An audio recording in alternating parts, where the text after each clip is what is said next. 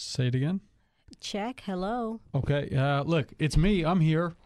I'm here. I hope. I don't know. Okay. I guess I gotta have faith in you. Yeah, that's probably fine. All right, let's do it. You ready? I don't like that. We're f***ed. Let's go. Okay. Oh. All right. Perfect. That was perfect harmony. All right, let's go. What's the deal? What's the deal? What's the deal? What's the deal? What's the deal? Yo, what's the deal? What's the deal? What's the deal? What's the deal? Hey, what's the deal?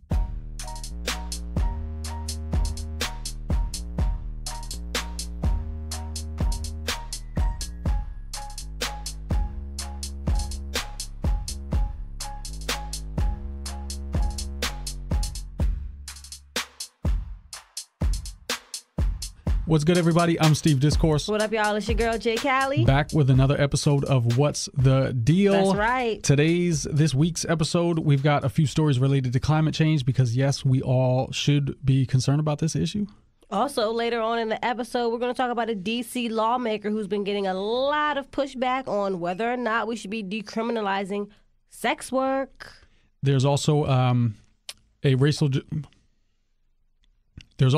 discrimination case before the Supreme Court. It was argued last week, and it's been making a lot of rounds, but some of the details are a little bit unclear to a lot of people, so we're going to just clarify that a little bit. Also, I have a quick question. Why are millennials in terrible health? Is it the economy? Is it because we have terrible habits? I don't know, but keep listening to find out later on in the episode. We're going to consult with a boomer for the answer. Let's get him in here right here, this empty chair next to me. Let's go. Okay, boomer. And apparently, I saw a meme this week that says, okay, boomer is an insult in the workplace. I was like, y'all are sensitive. Okay. Yeah, they're the most sensitive. Exactly. Yeah. Shout out to the boomers that listen to this podcast because they want to know what us terrible millennials are up to. Also because they're our moms. So. Right. Hey, Mom. Well, no, mine is... Your mom's a boomer. Really? Neither is mine. She's younger than that. That's what I meant to say. My mom is, I don't know. My grandmother is a boomer. All right, let's jump right in. Where you want to start this week? Let's keep it in D.C. with this sex work debate. All right, so this story, I have some facts that I'm going to relay, and I have minimal amounts of opinion that I'm going to talk about because I don't want to sound like an idiot, and I don't know enough about the nature of sex work, especially sex work in the city, to have an opinion about whether or not I think it should be decriminalized. But okay, let's just jump straight into the facts. So a lawmaker here in D.C., his name is Grosso. What's his first name again? David. Thank you. Yeah, council member David Grosso. Councilmember David Grosso has kind of presented this idea that sex work should be decriminalized. He's been doing a lot of work over the last few years, because I know back in 2017 this came up as well, to just try to rally a lot of support for people to say, yeah, let's decriminalize sex work. So what's happened with that in 2019 is they finally got a hearing. They were denied for a hearing back in 2017 because there wasn't enough information. People thought that they couldn't vote on it. There wasn't enough people who even knew about it. He didn't have enough supporters. There weren't a lot of people giving it pushback. It just didn't pick up any steam. All right, fast forward, 2019. So many people have had so many opinions about this case and if sex work should be decriminalized or if it should remain criminalized in the city. There's been a lot of transgender advocates for sex work, a lot of actual sex workers, prostitutes, not people who are doing. Well, yes, there are people who have done prostitution by force, of course, but a lot of the people who have come out in defense of decriminalizing sex work are in the field of prostitution by choice. They make their money this way. There's no pimp forcing them. This is just what they choose to do. It's their choice. I just want to clarify that. But, of course, where there's support, there are people giving a lot of pushback. Survivors of sex trafficking, survivors of child trafficking, child sex trafficking, of course, and other lawmakers and council members in D.C., specifically Phil Mendelson, who kind of, I don't want to say is an opponent, but it kind of seems that way when I'm reading some of this information, especially in the Washington Post, where Grosso is saying, yo, it was voting time and you put all these conservatives on the board and you knew that they were going to give me all this pushback. And Mendelson is like, nah, actually, there was a 14-hour long hearing about this where so many people came and spoke out against decriminalizing sex work, basically saying you're going to turn D.C. into like a de facto red light district. Like the people from the surrounding states are going to come here to participate in sex work, and then all this crime and, unsafe sex and other risk factors will go up.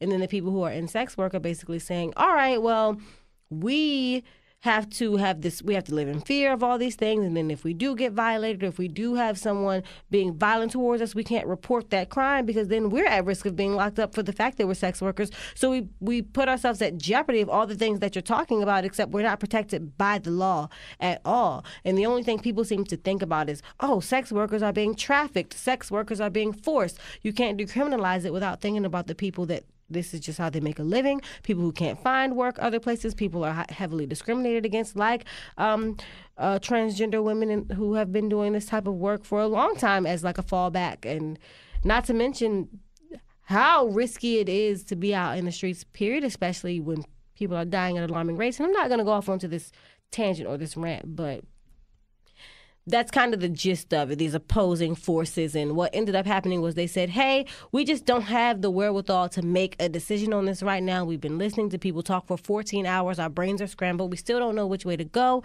And we don't have the voting power. It's impossible for us to make a sound decision. And they basically put it off again.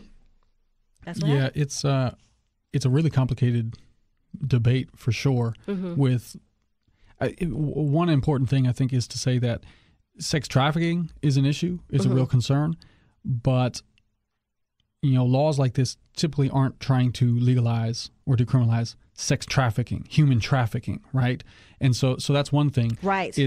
We don't want the victims of sex trafficking going to jail if a place gets raided, for instance. You know what I mean? Yes. And it's things like that, because if people are being victimized in these industries, decriminalizing the actual work being done will help protect them. And as you mentioned, if they are assaulted or robbed or whatever it may be, this will give them protections that they don't have.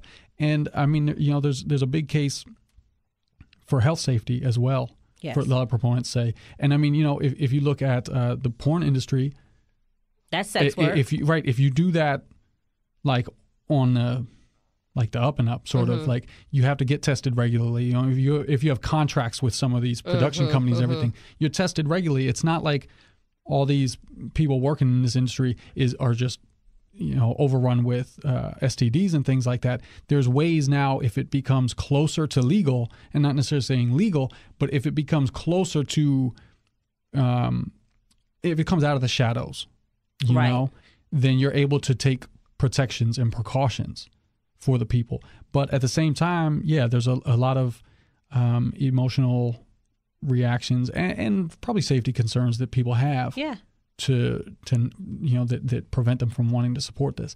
Well, I have a lot of thoughts about the things that you just said. I want to kind of backtrack all the way to what you said about victims.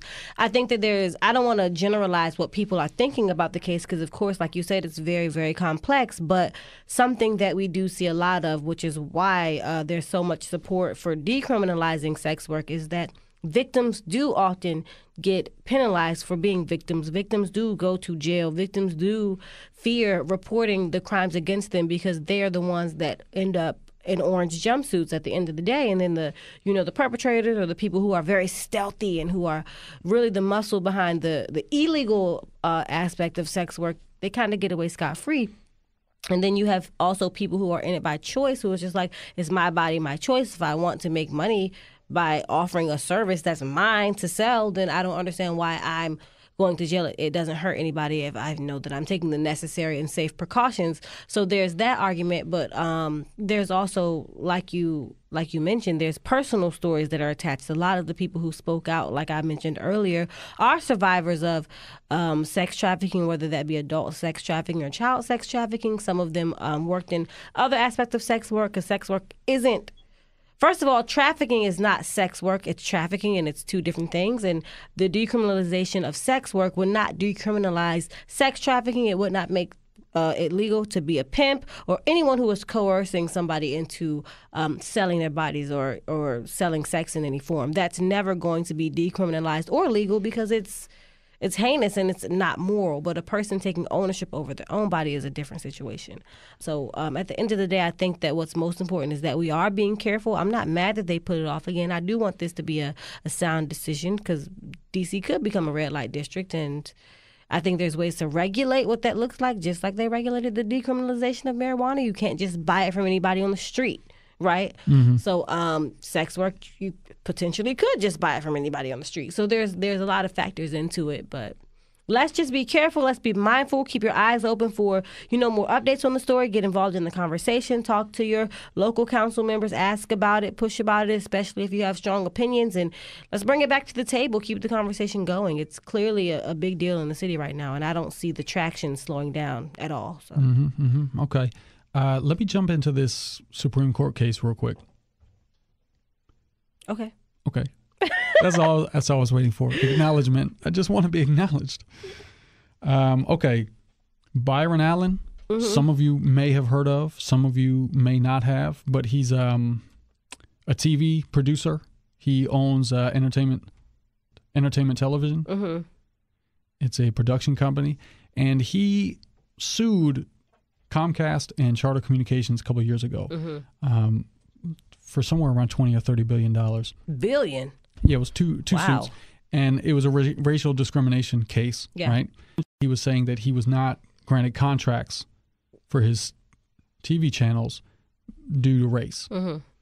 He's saying all things considered, everything was generally equal, and that's why he didn't get it. So it was originally thrown out by one court. He appealed. It was brought back to life, and they said, well, no, there is grounds here, and it can continue. And now Comcast is appealing that to say, no, the grounds that he's suing are not valid. And so that's what's going on with the Supreme Court case, because it's been getting a lot of buzz around my social networks, and it's been getting a lot of press. They argued it last week, actually. So, it's already been argued, and we're now waiting for whenever the Supreme Court is actually going to rule on it. But I thought it was just important to say, if you've been reading about this, some people have a little bit of misunderstanding exactly what was being argued. And it's really mostly about the basis of the case. And the arguments came down to the Civil Rights Act of 1886, some language, right? And basically all persons shall have the same right to make and enforce contracts as is enjoyed by white citizens, right? The dispute is, does race have to be the only reason, or a different impactful reason, factor, right? One of others. And a lot of a few of the justices seem to be receptive to the idea that, well, it doesn't have to be the only one, like the reason. It doesn't just have to be that. But that's the only one listed in the language.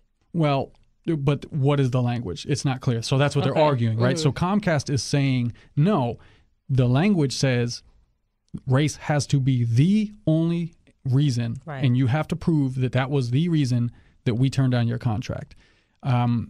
Lawyers for Allen are saying, well, no, it's got to be a factor, factor considered in, and then ultimately why we didn't get these contracts. That makes more sense. So the Supreme Court, according to a lot of reporting, said Justice Kagan and who's the other guy? The beer guy? Beer? Kavanaugh. Oh, I wouldn't. He likes know. to drink beer. Okay. Kavanaugh and sorry. yeah, and Stephen Breyer also kind of had sympathetic sounding questions. Comcast lawyers were also trying to argue, where's the evidence? And they seem to be kind of saying, look, it's not necessarily about the evidence, but at the same time, you can never fully prove what was in somebody's mind anyway. So to say that it has to be only because of race is almost an impossible threshold to ever prove. So that's what we're waiting for. They're not going to decide. They're not going to decide the lawsuit that was filed in 2015. They're going to decide kind of the premise of the lawsuit and how it's going to go on. And that's going to affect everything else, though, right? Yeah. So presumably they're going to come out and they're going to say, look, we think A, B, and C, and then the lawsuit can either proceed in a lower court, or if they rule something else, it won't be able to go forward. I kind of don't understand why they're so hung up on race being the only factor, or why they're not just guaranteeing that they won't practice any forms of discrimination, especially because all forms of discrimination are illegal. So it just seems like, what is all the run around the mill about? Like, just change the language because you're tripping. Well, Comcast, you can't change the language of the piece of the Civil Rights Act. But Comcast is saying, of course, they didn't discriminate on race. But that's what the specific argument in the Supreme Court has come down to, is the interpretation of this language that was the basis of the lawsuit. I'm curious to see how this pans out, because that seems like something that would be extremely hard to prove. Also, Comcast is such like a major company. Are they national or international? Comcast, just national. Oh, well, it's still pretty major. Yeah, they're big, and I'm no fan of Comcast. I have Comcast. So do I. Oh, and I still don't like. No, I don't like them either. Full disclosure. I would rather have Fios, but Fios costs more, so I have Comcast. I'm actually probably going to switch to Fios soon because my Comcast bill just went up. Anyway, you know what we should switch to soon? Say something ridiculous. Another story. Oh, that was it. See how I did that? All right, okay. Because I think we've said enough, right? We don't need to. We were clearly already going off on a ramble about our own personal cable life. Right. No one wants to hear about it. But yet here we are. All right, so what you got coming up next? What are we talking about? We've got a package of climate change stories, and we've got a story about increasing chronic health conditions for millennials. I want to get into this one. I wish we had a room full of millennials right now, but let's talk about the climate change stuff. Yeah, because I think we should save that. I think that'll be better. Yeah, that'll be better at the end. Okay. You got so excited about it. Yeah, well, exactly. So I realized, man, I'm so excited about it. This will make sense to hold off on. Let's go to a break first, though. Let's do it. So we're going to come back. We're going to talk about climate change and how it's ruining a lot of lives, but also how we can fight it.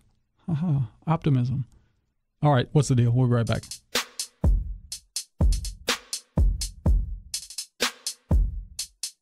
While we're on this break, we want to remind you, do not forget to share the podcast. Share it to all of your social media platforms, your Facebook, your Instagram, Twitter.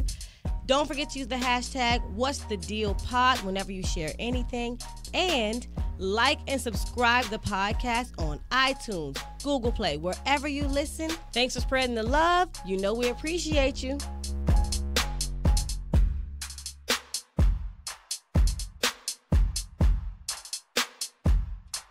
All right, y'all, we are back from the break. We want to jump right into those stories we promised you. Let's talk about climate change. Climate change. All right. So do you guys remember a couple of years ago, massive protests over the Keystone XL oil pipeline? Yeah. How could we forget? They did it for a long time and people were hurt severely. And oil spilled immediately after. Basically, yeah. So there was an oil spill. Recently, there was an oil spill with the Keystone pipeline, which is not the Keystone XL pipeline. It's the one that's already there. It's not the XL. It's just a regular Keystone. Was the one that they were trying to put there. Yeah. It's just a regular Keystone, right? So 210,000 gallons of leaked oil last week. And why are we talking about this? I'm not in North Dakota. Are you? I mean, South Dakota, excuse me. I'm not in any of the Dakotas, nor will I ever be. I'm not in any of the states that go from Alberta down to wherever the pipeline goes. But here's the thing, right? We're trying to talk about climate change around the world right now, right? Greta Thunberg and all that. Thunberg, right? You know what I mean? Greta. And the crazy thing about these pipelines and this oil is the leaks are expected. Like when they say, when companies will talk about safety of any of these facilities, you know, the joint that blew up, the BP oil, thing in the Gulf. That was a long time ago, wasn't it? That was, several years ago, right? All these are kind of expected. So when companies say that a pipeline or another operation or whatever is safe, that's like relative. They say, it's going to be pretty safe. They don't mean nothing bad will come of this. They just mean, all things considered based on our understanding of this technology and everything, it's safe. They never say there won't be any oil spills. Yeah, like all the standard crap that we expect to happen is surely going to happen, but outside of that, this will be less oil spills than there could be. Right. That's kind of the implicit, right? And so this is what we're dealing with right now is a debate with, can we get off of these kind of fossil fuels? That's what a lot of this stuff is about. We've talked about the Green New Deal on this show a couple times. Yeah. And part of that is to say, how can we move forward overall as a country while eliminating stuff like these fossil fuels and also benefiting all of us at the same time, right? And so one of those ways is some new technology. They just innovated here. You got a story about that, All right, let's talk about it. So There is an ultimate power source that it wasn't recently discovered. We've known about it for quite some time, but they realized that if we start to use this power source more and more, that we could reduce our use of like fossil fuels and things that cause harm to the environment. And that ultimate power source is the sun, a star which has been in our galaxy since the beginning of time. So basically, solar power is what we're turning to. Now, you might be asking, why are you talking about this as if it's like some breaking news? We've always known about solar power, and we've continued to neglect to actually use it.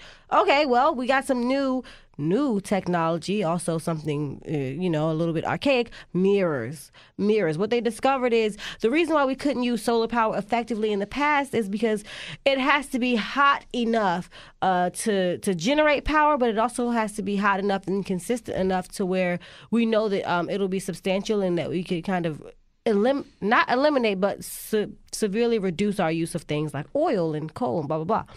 So what they discovered recently is if they use a certain type of mirrors and turn them all to reflect the sun's rays onto a focal point, it can generate enough energy, enough power, and enough heat to basically, I don't really understand the scientific because I'm looking at a number-letter combination, but the right amount of power that we could severely reduce our use of these types of fossil fuels and things like that. Right, and specifically with this, what was it called? Heliogen? Yes, was Heliogen. The company? This is the company, and essentially what they did is they got a computer algorithm or artificial intelligence that would know how to precisely alter all of these lenses at once.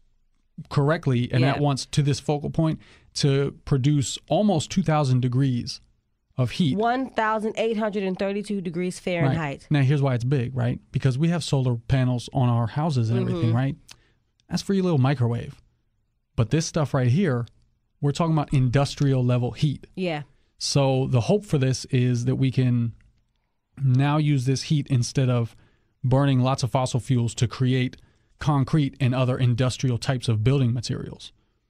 And I think do I remember this right? Do you have this in there? They cite, I think, creating concrete as like 7% of global carbon emissions or something like that, right?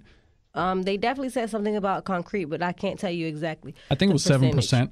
But so the idea is we don't have to spend all this time and energy and resources shipping oil through these pipelines, spilling it all over the Dakotas just to get it over here, just to create some concrete, just to ship the concrete over there and then, build whatever we got to build. This is big. And I think that the big deal is that this computer vision, what they're using to make sure that the computers accurately turn all the mirrors to the right exact angle, that's what is this new breakthrough in technology that we never had before. Because I'm only saying that because I made jokes about how we've always had the sun and we've always had mirrors. But it's computer vision that's new, and that's what's making all of this possible. And what the huge, huge implications outside of not utilizing oil and having oil spills and shipping it across the world is we get to reduce our global carbon footprint and hopefully reduce the freaking greenhouse gases that we've been using with all the, industrial blah, blah, blahs and climate change or whatever. Now, why do we need to do that? Because if you've been reading sensational weather news the last week, they haven't. Somebody might have, because this is just like meme-worthy almost level stuff. If you know what happened in Venice the last week, Venice, the city in Italy. We know, yes. Flooded in major ways that has only happened twice, 6 times in the last 100 years, but it's happened twice in the last like 20 years. Oh, shoot. I lost the link. I had it up here, but anyway. So, yeah, Venice, there was viral videos of a guy swimming through a major plaza in Venice. I mean, there's people, elderly folks getting helped along. This was a lot of chaos, right? Are you telling me that in the water that people are swimming through, the elderly are also simply walking through? Is that what you're telling me right now? Well, millennials, we're sensitive. We got to swim. The older folks they walk. Okay.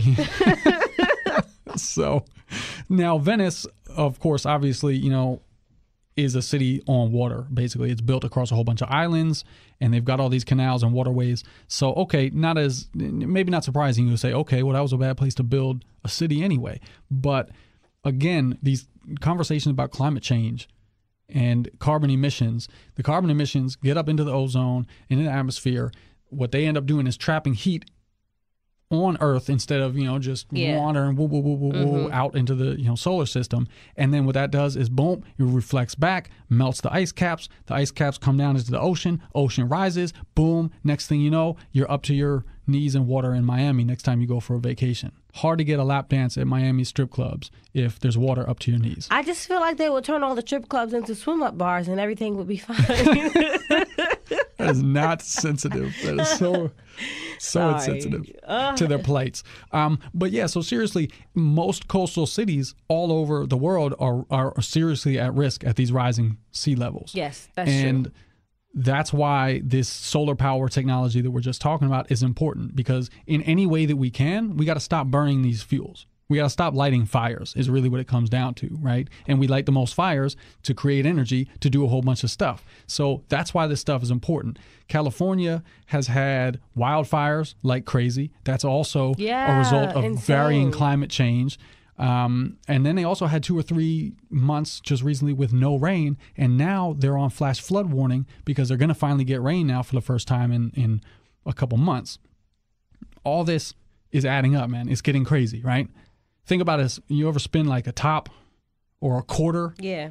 And it's real tight and it turns really, really nice at the beginning when it's fast. But when it starts slowing down, it kind of wobbles all over the place and then falls down. That's what's happening now. In the wobble? Which is why these people, and it's not like the song. It's not fun.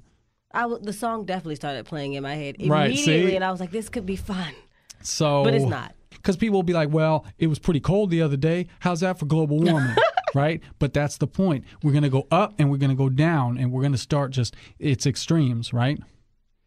And so, enter the Green New Deal. Again, this is Alexandria Ocasio-Cortez. It's not even my favorite thing, but I think it's more important than we all feel like it is. Mm-hmm. I don't even feel like it's important. I know it's important, but I don't normally have like that fervor. Go Steve. You know what I mean? There's other stories we get more worked up on, but I'm trying to figure out how I can talk about this on air in the same excitement and urgency that it really needs. We basically just have to get big green signs and run around the city and block all the intersections. I mean, I've got a shirt.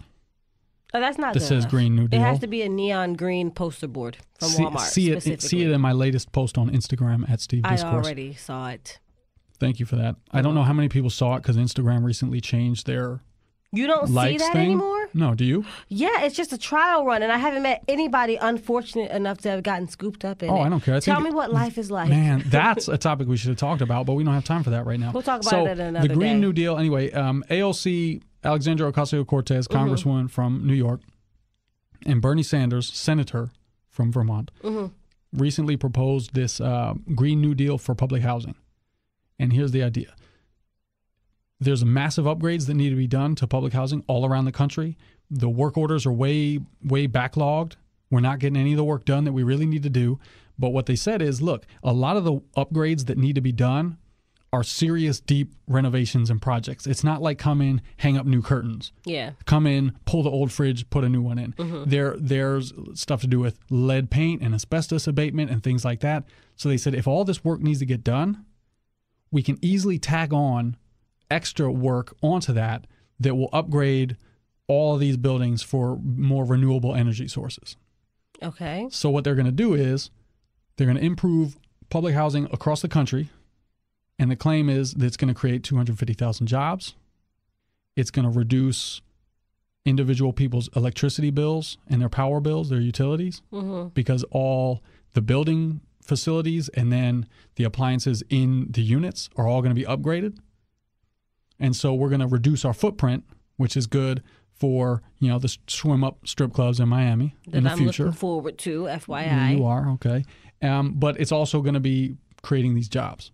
Interestingly, right, so this the Green New Deal overall and the Green New Deal for public housing have obvious left-wing political connotations because of the people presenting it and because of the ideas.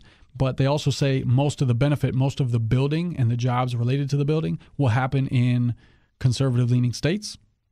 So there should theoretically be bipartisan appeal for that. Again, these are repairs that need to be done anyway. They're backlogged, so they're going to say, hey, look, we're going to get funding to do even more than just that. So, but the other thing is, a lot of people have a hard time saying, all right, well, why would I care? I hear you, but I got other things on my plate right now. But to me, a big part of why the climate crisis is an issue for everybody is because it affects how much you're going to be affected by how much money you have.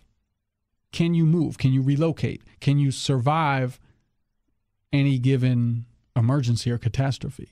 Right? So we talk about gentrification on the show a lot, and homelessness. We talk about people stressed in their budgets and their incomes, right? Yeah. And so they can get displaced just from economics, from people wanting to move in and prices rising and inflation and housing costs and everything. Climate change is going to be the same thing. The climate's going to change. Sea level might rise. Who can move? People who have the resources and the money to move. People who have the time to think out ahead. Somebody who might have the investment money to go buy a house somewhere safer as, you know, an investment property, rent it out, and then when time comes, pack up, get on out of there, right? It's same thing when a hurricane is coming. Who, you know, a lot of times the people who are stuck are the people who can't just take up off of work, who can't rent a vehicle to get out. Maybe they don't have a vehicle anyway, so you can't take public transportation out of a hurricane zone. It's a lot of people like that that are caught up in these types of emergencies, and climate change is going to make that worse. You know, and it's far widely reported that a lot of Southern Hemisphere countries and the less economically developed sort of nations are going to be the ones taking the brunt of this as well, right? So the more money you have, the more resources you have, you're going to be able to kind of protect yourself in the same way that gentrification works. So it's really, you know, yeah. We all got to get on it. That's always the case. Like we are relating it now to climate change and natural disasters and things like that because it makes sense in context of this conversation. But you could literally unplug only those who have the financial resources to ... and replug it back literally every single conversation that we ever talk about, because in America 90% of things dwindle back down to, do you have the financial resources to ... Like, it's always the case. So if you're poor, basically you need to know more politics than everybody else. Yeah, and guess who doesn't know more politics than everybody else? Poor people who don't have freaking time to stop doing their jobs and taking care of their families to...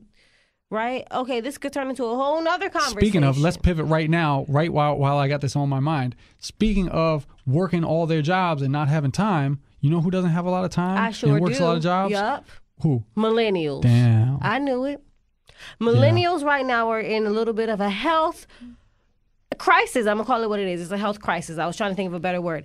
So millennials have been suffering from hyperactivity. Millennials have been suffering from depression, along with some other mental ailments and physical ailments such as hypertension and diabetes. High cholesterol. High cholesterol, exactly.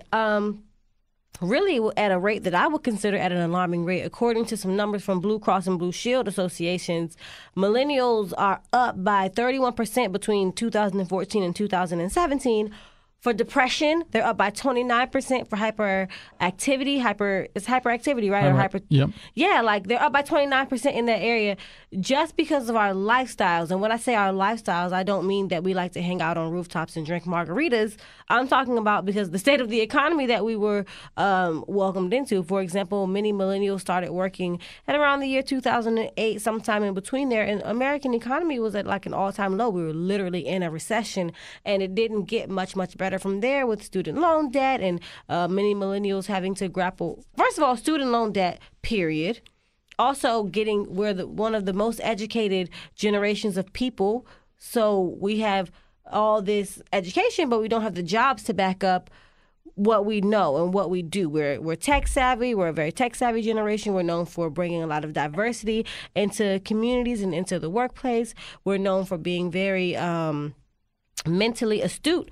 However, no one wants to pay us for our services because boomers, first of all, sorry boomers, are still working in the work field and have all these top tier positions, and it's just hard to break through. So what that leads to is a lot of health concerns, mental health concerns and physical health concerns that we can't afford to pay for. And now they're basically saying you're going to go broke paying money to your doctors, because y'all are like struggling. We are at risk for having more like early deaths than the previous generation, according to the same study. So I think just a lot of strife. I think they also reported that what was the number that have quit jobs due to mental health reasons? Oh, it was something like 33%, or I don't want to quote an exact number because it was something around that area. Yeah, it was high. So. Yeah. What's interesting, if you never read the internet comment section, but if you do read the comment section, it's funny to hear older folks who don't identify with that demographic. I don't know how old they are because they're on the internet, but the comments about being weak or whatever, mental health reasons why you quit. Back in my day, we didn't quit. It overlooks the fact that, well, you probably raised the people that you're criticizing right now, so way to go. You fucked it up. But the other thing is, as far as a lot, if you ask me why I think these would be happening, all we do is work. It seems to me, right? If you follow the rise of the gig economy and the side hustle's a word in the dictionary now. So we're always working. We get off of work, we go do some other work. Yep. Or we probably sit at home thinking, man, how can I get my money right? You just came from work. Oh my God, that's crazy. So I don't know who I was talking to about that, but yes, millennials is definitely the generation of side hustles. Uber popped up for our generation, and Lyft. Things like Postmates popped up for our generation. Things like what are those? Like bike shares and scooter shares and all the. Well, those aren't technically side hustles. But what else is a different side hustle? TaskRabbits and all sorts of online apps where I'll tell you a side hustle related to the scooters. You might be the person getting off of work, throwing a bunch of scooters in the back of your car and charging up the batteries, and in the morning on your way to work, dropping the scooters back off on the street. Exactly. So we just have so many side hustles. I was actually just talking to one of my friends that I need to pick up a side hustle. Why do I need to pick up a side hustle?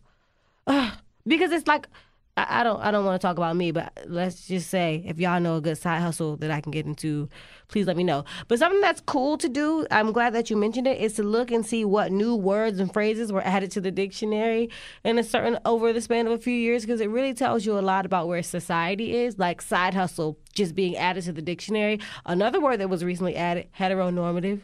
Come on now, that just really talks about where we are as a society right now. But yeah, sorry, but millennials are out here struggling and overworking, i.e. me and Steve Discourse. A lot of us have a lot going on.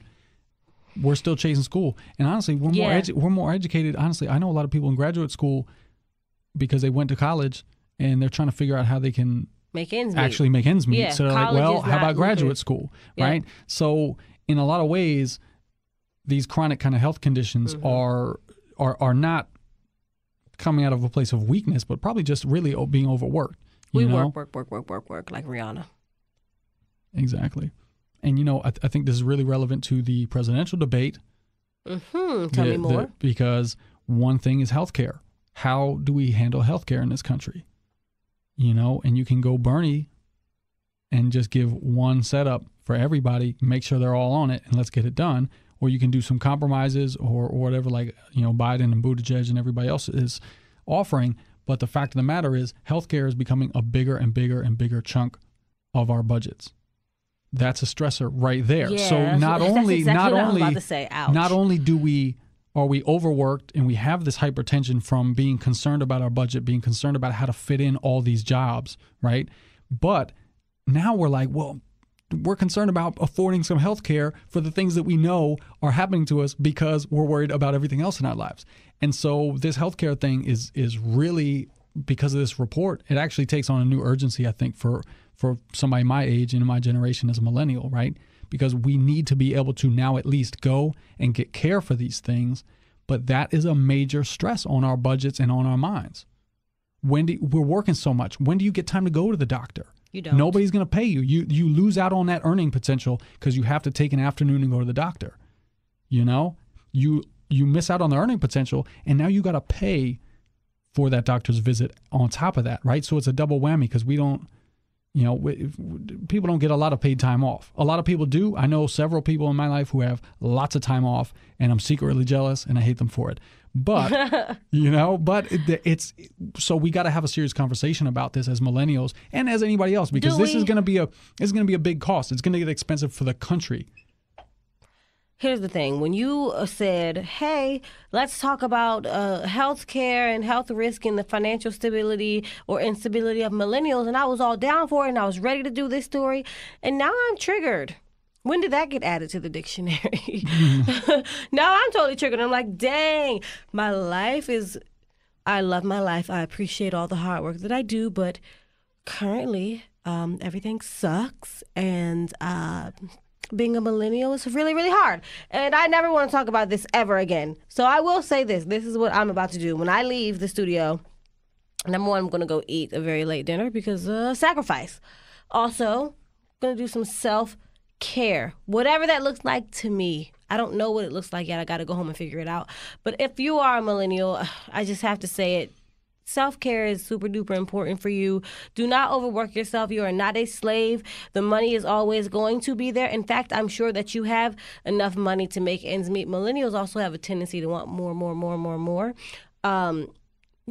You're good where you are. Yeah, maybe, all right. You know, elevate your purpose, elevate your status, elevate your bank account, elevate your degree, elevate all of that. But if it comes at the expense of your happiness, your actual joy, your health, your security, your sense of self-worth, take a break, take a pause, you know what I'm saying? Remove yourself from the distractors. Whatever it means to you, take care of yourself. Find joy, find worthiness in all that you do, period. J. Calli out. I'm Steve Discourse. I'm J. Calli. That's the deal. All right, people, thanks so much for tuning in another week to What's the Deal podcast. You can follow us on social media at Steve Discourse And at It's J. Calli. We got to send a huge shout out to my man Clifford Cartel for composing our theme music. And wherever you listen to this, make sure you subscribe. Leave us a review because those really help. Share it with your friends, share it with your family, your loved ones. Heck, share it with your enemies. We don't care. Just get the word out there. We really appreciate it. Thank you so much. Why are you writing what I'm going to say? I'm not going to say, hey. Where? What's good, everybody? Angela. Hey. I'm not going to say That's that. not what it was. You're reading notes out of context. As you know, we're back. Yay. I'm not going to say that. Why are you reading that? Stop it. What am I supposed to be reading? Back from break. Use 20. Yeah. It's 2019, everybody. The year is almost up, and we really, really, really need your help. You might wonder why. What could I do? I don't know how to record. I don't have access to the studio. You know what you do have access to? The green stuff. The Benjamins, baby. We need your cash. And it's not because we're broke. It's because we spend a lot of money keeping this show gorgeous and sexy. And we need you to put on something tight and help us keep it that way. All right, okay. I don't know what I'm going to say. What's good, everybody? Steve Discourse here. And listen, if you've liked anything that we've been doing and you appreciate it, we would love for you to just break us off a little bit, throw us some support, because we do need help with some money for online web hosting fees and for, editing and recording and producing these episodes. However much you can, $1, $5, $10, $20, anything you want, we really appreciate that. You can send us donations through our Cash App at WTD Pod. You can also Venmo us at WTD Pod. If you would like to send us monthly payments, which we would be ever so grateful, hit us up on Patreon at patreon.com/what's the deal. Thanks so much.